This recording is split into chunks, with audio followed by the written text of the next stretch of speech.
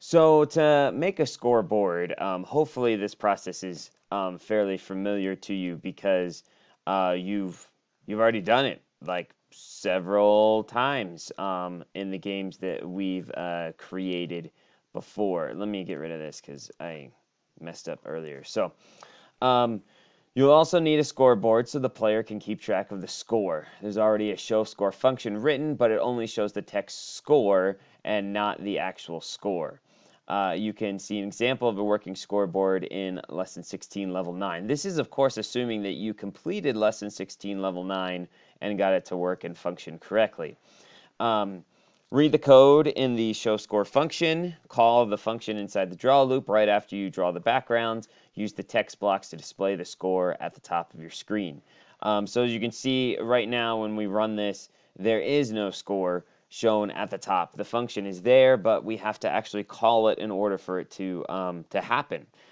So down here you can see in show score what it's doing is changing the background of what it's going to be or the fill color to white, sets the font size to 20, and then shows the actual word score with a colon. And this is something that a lot of students really struggle with, is the difference between a string and a variable. A string is when we put something inside of quotes, it will show us the word that is displayed inside of those quotes. So in this case, we have inside of quotes, we have the word score and a colon. So that will show on the screen score. But then when we want to show the value that is stored inside of the variable, that's when we put score without any quotes and the lowercase s, and that will show us the value that is currently stored in the variable score.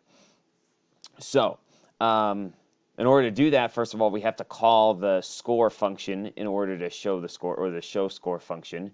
So we take a my function here, and we put it underneath as it indicated. Call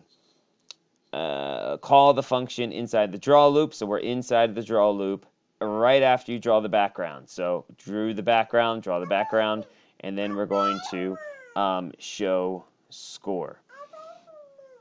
And so once we do that, you can see we have score with the capital S, and we have the colon, but we don't see the variable or what's stored inside the variable score.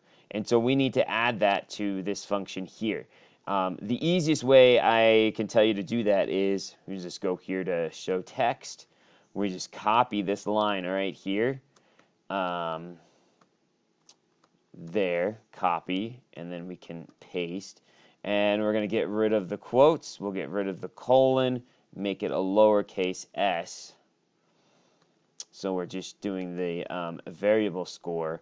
And then what this will do is it'll put a 0 right here where that s is. And of course that doesn't really help us because we can't really see it. So in order to adjust the x value of that variable so we can move it along the x axis over, we're going to take that first number, and instead of 10, we're going to change it to 80. And then what that should do is just shift it right on over so that it is lined up perfectly with everything else, and so that we can read it. So then we've shown the score. We have our scorekeeper. We can view it. So we're going to finish this level and move on to number 8. So we've set up kind of all the background stuff. Now we've got to start setting up all the sprites. So in this case, for this one, we're going to set up a platform. Now that you have your background and your variables, it's time to create your sprites. Usually it would be easiest to start with the sprites that are part of the environment, such as your platforms. The simple sample game had 2 platform sprites, but you'll make one first and then test it before copying and pasting the code to the second. So we're going to look at your worksheet and choose the platform sprite to create. In the create sprites at the area at the top of the code, create your new sprite with the create sprite block, giving it the correct position and label name. Use the set animation and velocity blocks to give your sprite correct image and downward velocity. Test the sprite to make sure it's moving in the correct way. You might need to adjust its velocity. the sprite will go off the screen and not come back. You make it loop back around in the next level. So we don't have to worry about looping right now. So your game will not look like this in the fact that it's continuing to come back. Yours is just going to go down once. So you notice now in the Cake Defender, they were giving you a lot of specifics. They were saying, set this X value, set this Y value, do all of these things. Whereas here, they want you to try to figure out some of that stuff on your own.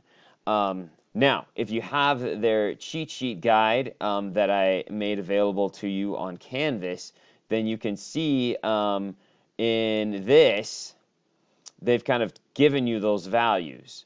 If we look at platform here, platform 1, X and Y is 150, and the velocity is 0.5.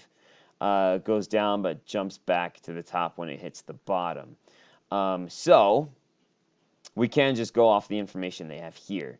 I think they wanted you to try to figure this out on your own, but you're watching these videos. You want some help. You don't really know what's going on. So we're giving you instruction. So first thing we need to do is here at the top of the code, we need, under the variables, we need to create our sprite. So right here where it says create sprites, that's what we're going to do. So under sprites, we're going to say var sprite equals create sprite. And we're going to name this sprite, of course, platform 1. Platform 1. And then we create the sprite, and our little cheat sheet says we need 150. So instead of 200, we're going to do 100, and this one's going to be 50. Then we need to assign an animation to that sprite. So sprite.setAnimation.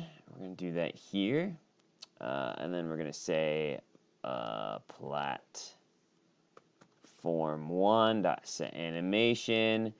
And if we're lazy and we don't feel like going to the animation tab, we can show blocks. Just click on this little arrow, and we're going to make it platform. And then we're going to set its velocity. So remember, we can set the velocity here at the beginning because it's not going to change. This is going at a constant velocity the whole time. It's not going to adjust during the course of the program. So all we've got to do here is say velocity y for our platform 1. Platform 1. And we're going to make that 0.5 is the rate at which we want that velocity to be running. So then when we hit run, we've got our platform, and it's going really slow. So I might have read that wrong. It says 0.5. Maybe we should make it a 1, just because I think it's going like way too slow. So we'll take this and we'll make it 1 instead of 0.5. Because, yeah. That's still going really slow. Maybe it is. Maybe it's 5. So you can kind of play around with it. If you want it to be slow, then you can make it slow. That definitely looks like more of the speed that they were going at. So there you go. You have it. We set up a platform. We have that platform coming down at the bottom of the screen. Once it gets to the bottom, it disappears and won't come back. We will loop it in the next video. So hopefully you're able to keep up and understand where we are so far.